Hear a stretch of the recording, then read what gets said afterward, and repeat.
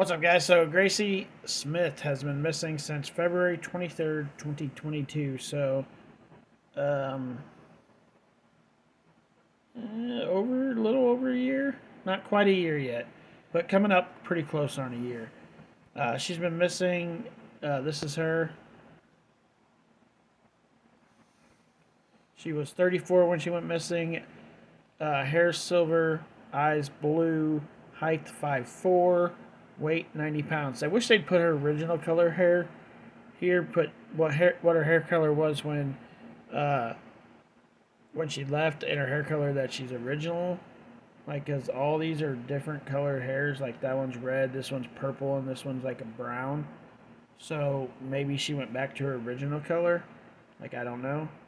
On February 23rd, 2022, around 8:30 p.m., Gracie Smith walked out of her mother's residence on 3 Mile Road in Mason County, West Virginia, departed in her gold 2006 Pontiac Grand Prix, and has not been heard from since. 2 days later, on February 25th, 2022, Gracie's car was found abandoned near the McClintic Wildlife Management Area, known to the locals as the T&T area.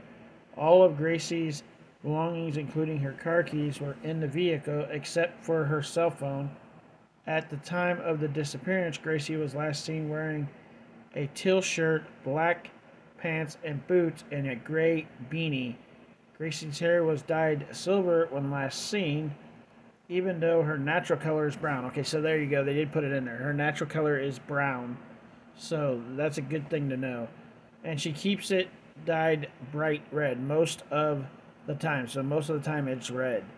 She has one tattoo, a fairy, on her lower midsection of her back, and she also wears extremely long necklaces. A $5,000 reward has been placed for finding her, guys. You can, if you got any information on the whereabouts of Gracie Smith, you can call that number at the bottom of the screen down there, or you can call your local 911. Go give these guys right here a follow on Twitter. They put out these amazing missing posters.